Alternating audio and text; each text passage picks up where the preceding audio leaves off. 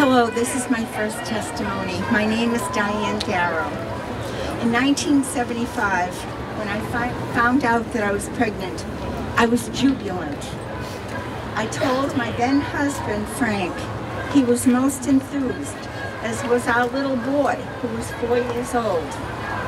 However, we were involved with a dangerous and treacherous cult. Through threats and intimidation and all-night ego-stripping sessions, they swayed my husband to turn against me. They forced their will on me. And on April 14, 1975, I was brought to an abortion clinic. My child was forcibly torn out of me. Lily was 10 weeks in my womb. Because Roe v. Wade made abortion legal, the cult was given free rein. If only one person had come forward to help me, I possibly could have had the courage to save Lily. But I had no sense of self.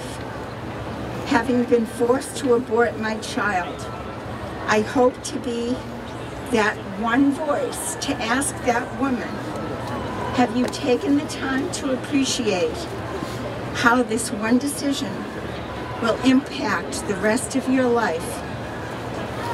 Here now, 44 years later, I continue to grieve. What took 10 minutes has cost me a lifetime of tears. I know that I am forgiven by my merciful Savior, thanks to surrendering the secret I have forgiven myself. I had no voice in 1975.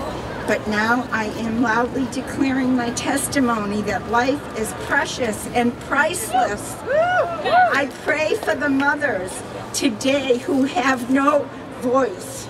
They need to know that there is help for them. They too can find forgiveness and redemption. Therefore, I declare that I am silent no more.